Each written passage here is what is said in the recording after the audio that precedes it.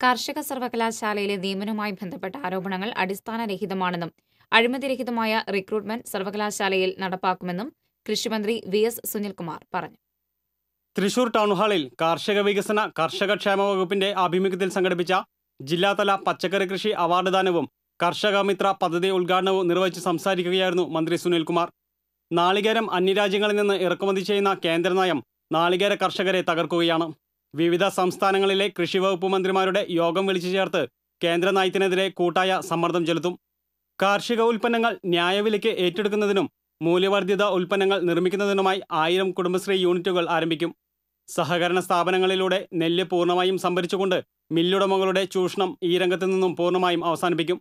കാർഷിക കർമ്മസേനയെയും agro service സെന്ററുകളെയും സംയോജിപ്പിച്ചുകൊണ്ട് വിദഗ്ധരായ തൊഴിലാളികളെ കാർഷിക മേഖലയിൽ ലഭ്യമാക്കും. കർഷകക്ഷേമ ബോർഡ് നിലവിൽ വരുന്നതോടെ കർഷകർക്ക് എല്ലാവിധ ആനുകൂല്യങ്ങളും ലഭ്യമാകുമെന്നും മന്ത്രി വ്യക്തമാക്കി. മേയർ അജിത ജയരാജൻ ചടങ്ങിൽ അധ്യക്ഷത വഹിച്ചു. ജൈവ കൃഷി രംഗത്തെ മികച്ച പഞ്ചായത്തുകൾക്കുള്ള അവാർഡ് ദാനം, പച്ചക്കറി വികസന പദ്ധതി അവാർഡ് വിതരണം എന്നിവ ചടങ്ങിന്റെ ഭാഗമായി നടത്തി. കെ രാജൻ MLA വൈഗ 2017 അവലോകനം നടത്തി.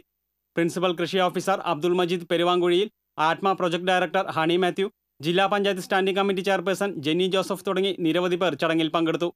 ആത്മ ടെക്നോളജി മീറ്റിന്റെ ഭാഗമായി വിദഗ്ധർ ക്ലാസുകളെടുത്തു.